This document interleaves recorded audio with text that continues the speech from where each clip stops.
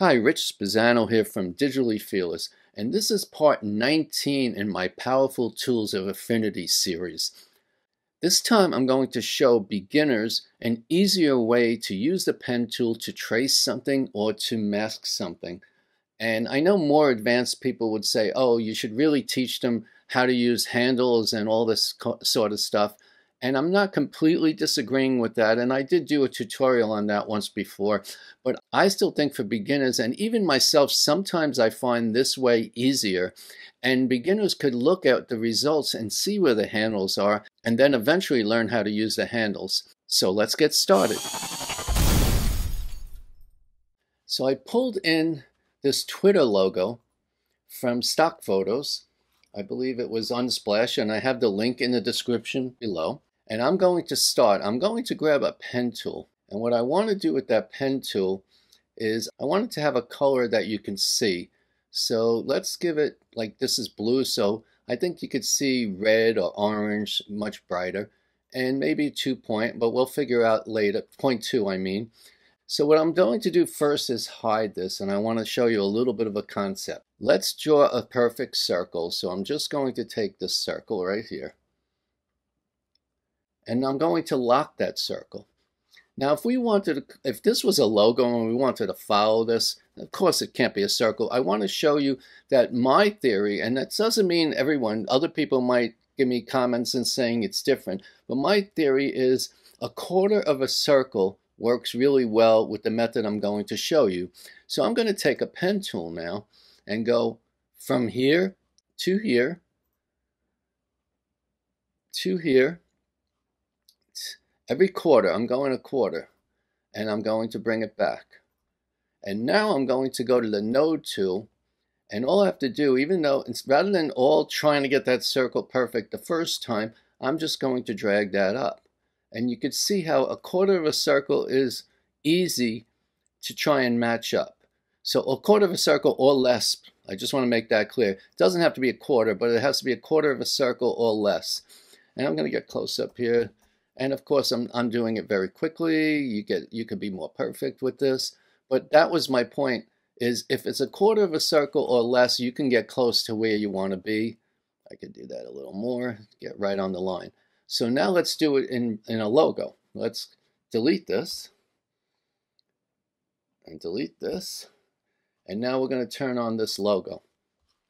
So I'm going back to the pen tool. And remember to follow no more than a quarter of a circle. You might be able to do a little bit more, but I still advise on a quarter of a circle because I think it works the best. So I'm going to get a real close-up here. And we're going to start right here. Let's start right at this point. And from here to here is less than a quarter of a circle. So we can go right, say, here and right here. And this might be a little more than a quarter of a circle, so I am going to maybe go right up here. And I'm going here. And I'm going up here. Now, remember, we have to, this is part of the circle, so we want to go like maybe here and here. I'm just going to keep making straight lines. Now, anyone could do this. You're just clicking at points, and you can move these points later on if you make a mistake. So let's do that, and let's go down here, and maybe I'm not going to do all the way, so I'm going to go maybe half. Say right here, and that might be okay. And if I make a mistake, remember, I can always add nodes, subtract nodes, and move them. But I'm going to go all the way almost to that curve right there, and then right here. And this is a great way for beginners to start tracing. You can trace something or you can mask things. That's less than a quarter, so I'm going right to here and here. And let's do that again. We're almost done. Let's go as high up as we can before we hit that top curve. And maybe here. And then say here and here. Doesn't look like much, does it? But now watch this. Now we'll go to the node tool, and once again I can move all these nodes around, but I'm just going to grab a node, and you can move them any way you want, and I'm just going to do that. And here again, this is beginners, but whoops, I moved it.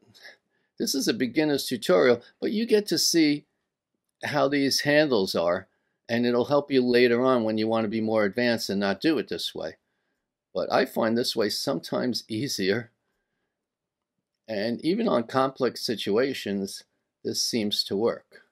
So I am doing this very quickly here because I don't want this video to go on forever. But if you get a real close-up, we should get close-up. So let me get real close-up here and see, like, this really should come out a little bit like that. And let's move this one out here and this one. And this is really, you can see how simple this is. Any beginner can trace something this way. Advanced people want to pull the nodes and the handles and everything, and I understand why they might want to pull that because they're so good at it over time. But a beginner needs to learn slowly, and that doesn't mean they shouldn't. Now, I might have gone a little more than a half a circle because I'm having trouble matching this up. What I might do here is I'm going to click on this line to add another node, and then I'm just going to pull this one down a little.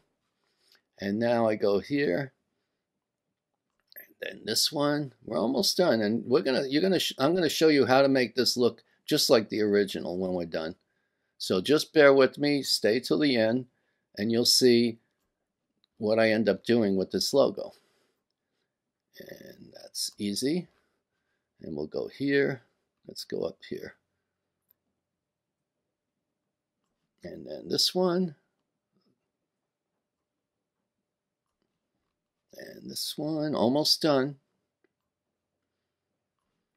And this one. So far, that's pretty easy, I would say, right?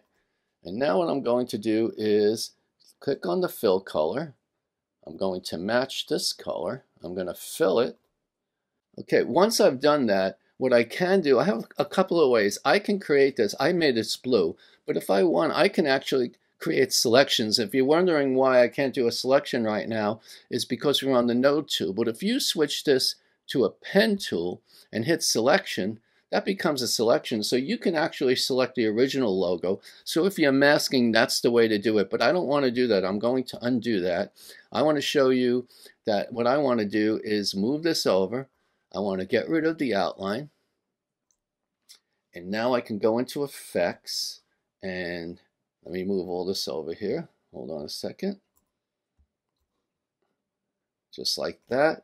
So now I'm in effects. I'm going to go to 3D, and I'm going to try and get it pretty close to what the logo is. And if you think it's a little too harsh, let's just go really wide. I can soften that a little bit. And maybe that's a little bit too much. But I think that's good. And also I can change the lighting to be more what that lighting was. And look how really simple that ended up being. So if you're a beginner, I would suggest you start learning the pen tool. The pen tool is so powerful, and it's really pretty easy as long as you do the one line at a time. Later on, you'll learn here. You could take a pen, and you go like this, and then you curve this, and you curve that, and that takes a lot of practice. And I say in the beginning, don't do that in the beginning. Do it this way, and you'll learn that eventually. This color looks a little bit off to me, and I don't know why, so I'm going to just one more time maybe take a deeper color here. And it might be because, I think it's because I did the effects here. And so what I could do, let's see if this will work.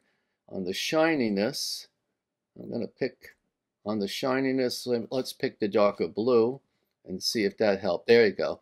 So my shininess, instead of being white, I did the darker blue, and that made it a big difference too.